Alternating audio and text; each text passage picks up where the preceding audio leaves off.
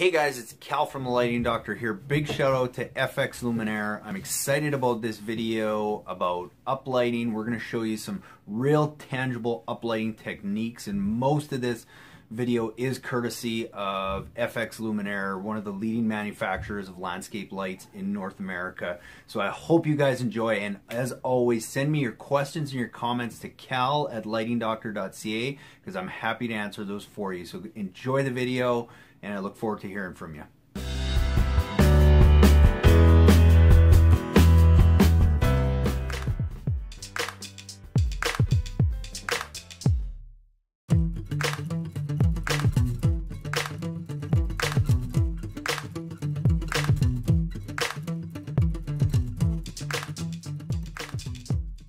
Tell me about your lighting plan here. Yeah, so on the front of the house, we have two separate lighting needs. Okay. We have the landscape and as well as the architecture of the home. Okay.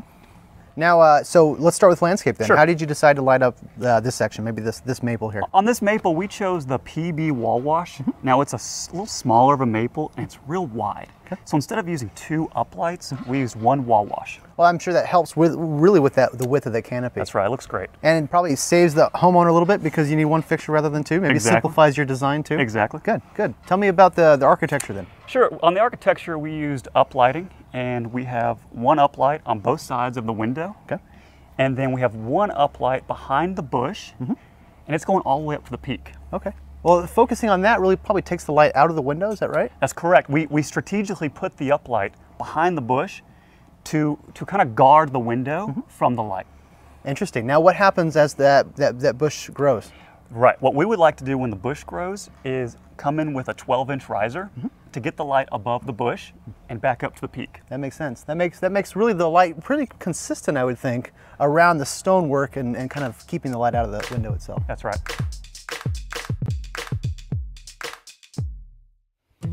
So John, tell me what you have going on here. We have a boulder wall, and on top of the boulder wall, we have landscaping and a few trees. And so how did you decide to light this area? The wall, we use the PB wall wash. Yeah. We wanted more texture on the wall, Okay. so we used it 2 feet. The further you go out, you lose that little bit of texture. Okay, so close to the wall, lots of texture, farther from the wall, what, a very flat Yeah, you start look to to flatten out your wall a little bit, Okay. which is a fine look. Sure, so what about the trees here? The trees, we use the uplighting, and our viewing angle is from over here. So of course we used one uplight going up the tree. Yeah. Now in this case, you used one. Do you ever use two or three, or when do you decide to do that? Yeah, as the tree grows, sometimes you might need to add a second light. Okay. It might be 2, that might be 5, 6 years. Okay. So it just depends on the time frame and the growth of the tree. That's right. And even the various viewing angles for the homeowner, is that correct? That's correct, yep. Now, what about the pruning of the tree? Is that important? Yeah, as the foliage grows, it sometimes blocks the light. We always recommend the homeowner prune maybe once or twice a year. And that's important because the foliage blocks the light, but yet the branching structure is really highlighted by the light itself. Is that right? That's exactly right. Okay, so the light can really go much farther than the tree, and you can take advantage of less light, really, if you keep the tree very well pruned. Exactly.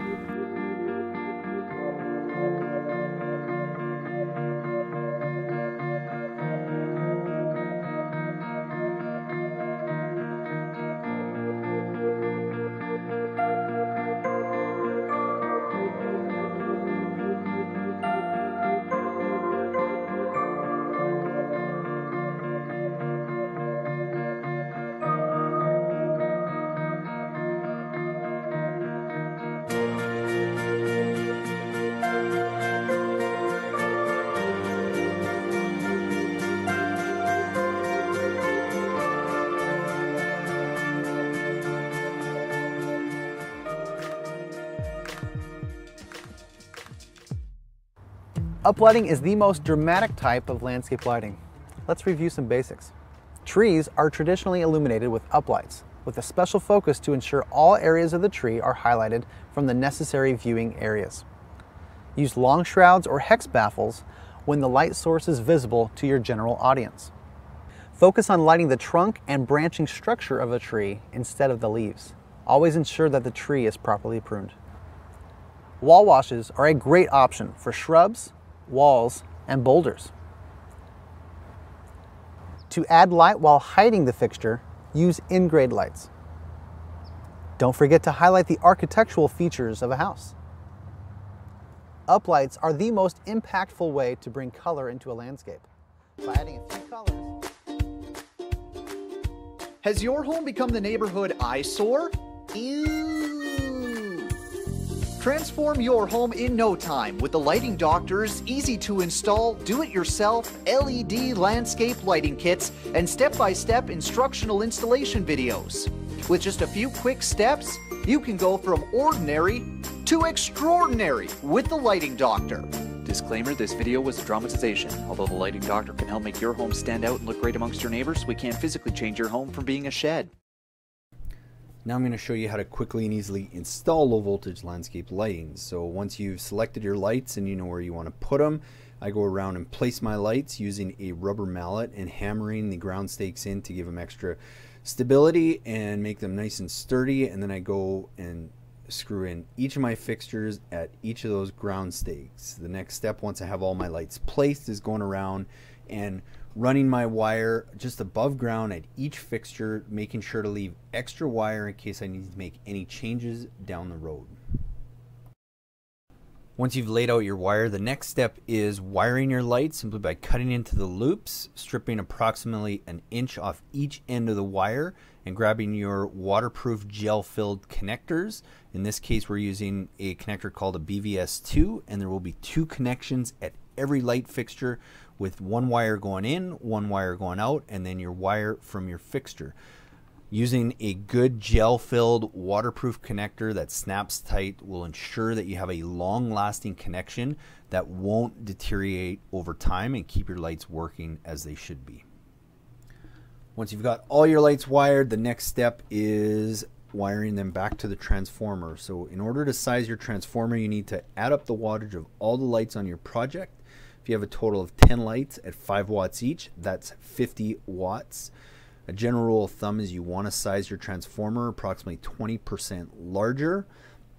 So if you have 10 lights at 5 watts, that's 50 watts. 20% larger would be 60 watts or higher. Here's an example of a Kichler 60 watt transformer with a photocell that operates the lights with dawn and dusk, as well as a simple timer to turn those off and give you a little extra control if need be.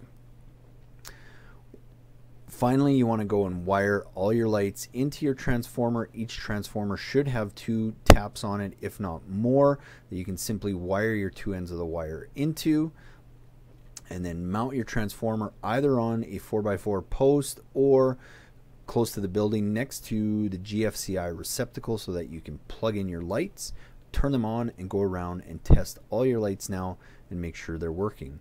If you want to upgrade your transformer to a Wi-Fi transformer, an easy way to do that is with the Weon outdoor Wi-Fi switch, simply by plugging your transformer into it and operating it with a simple app. And the last step is burying your wire with a flat shovel, create a small trench, push your wire down 6 to 8 inches, stomp it clean, and you're done.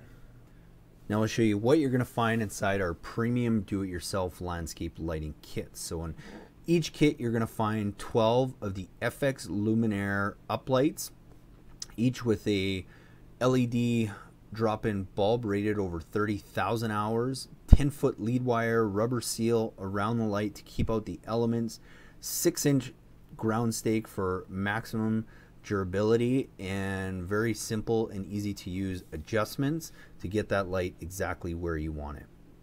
You're also going to find 8 of the FX Luminaire 12-inch path lights, again each with a 10-foot lead wire, rubber seal around the top to keep out the elements, 8-inch ground stake for even more added stability. Each light comes with a T3 LED drop-in bulb, again rated at over 30,000 hours, and a 5-year warranty on these lights also. Inside every kit, you're also going to find all the tools you need to power and connect your system. This is your 120 watt Kichler transformer that comes complete with photocell and easy to use timer, which controls up to 20 lights on this system. We've also thrown in at no charge a Weon outdoor Wi-Fi timer that your transformer can be plugged into to make it Wi-Fi, which is compatible with Amazon Alexa. You're going to find over 60 waterproof professional connections and 500 feet of 12-2 low voltage direct burial wire.